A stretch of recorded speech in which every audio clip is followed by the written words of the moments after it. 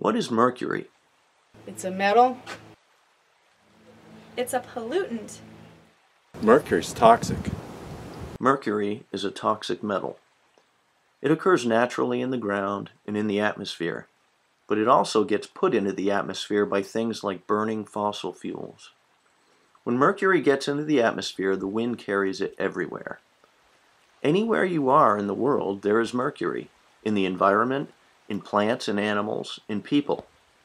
Most of the mercury that gets carried by the wind is not necessarily toxic, and something in some environments makes mercury turn from a not-so-toxic chemical into methylmercury, which is toxic. Once it's out in its toxic form, it goes into fish, birds, frogs, everything. But this transformation does not happen everywhere, and we need to know where it is happening. We need to collect samples. We need something that we can collect that will reflect the amount of methylmercury in the environment, something that is the same in every environment. We need something for a sample that is the same even in places where the trees are different, the fish are different, and the birds are different. This is a dragonfly, and this is a dragonfly larva. We think dragonfly larvae can act as our sample. Why dragonfly larvae? We asked Dr. Sarah Nelson at the University of Maine.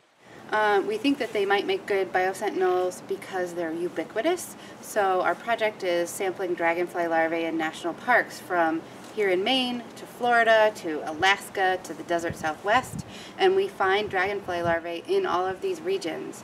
And we even find them in places like fishless ponds, small wetlands, some vernal pools. So in places where we can't capture fish as sampling organisms for mercury. They're a key part of aquatic food webs. They live in the water for anywhere from a year or even less than a year to 5 years or more as larvae before they crack out of their exoskeleton, which is called an exuvia, and fly away. So they're spending a long time in the water where a lot of the methylation process can occur that gets mercury entrained in food webs. They're predators, so they eat other animals, and they're eaten by lots of other animals, including fish, other macroinvertebrates, even birds eat dragonfly larvae. To make sure that dragonfly larvae will work as a sample from anywhere, we need to test the idea. So, we need dragonfly larvae from many different places. We can then compare the amount of mercury in the larvae and see if they are giving us the information to then ask, what is it about these different environments that is changing mercury into methylmercury or not? It's a lot of work collecting larvae from different environments. That's why the National Park Service, the U.S. Geological Survey, University of Maine, and other partners are working with citizen scientists to collect dragonflies from parks across the country to help test the idea of using dragonfly larvae as mercury detectors. If doing this will help us better understand mercury in the environment, it's all worth it. What can you do? Learn where your electricity comes from. Sometimes the biggest source of mercury pollution is power plants. And participate in the Dragonfly Mercury Project at your national park. Learn more about mercury or dragonflies and share what you know. Learn more about the wildlife in your park, especially wildlife that eats fish and insects.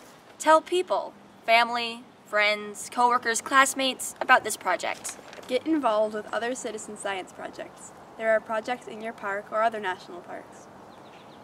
And there are projects you can do at home. go to the Dragonfly Mercury Project website to find out what we have already learned. If you are working on the Dragonfly Mercury Project, thanks!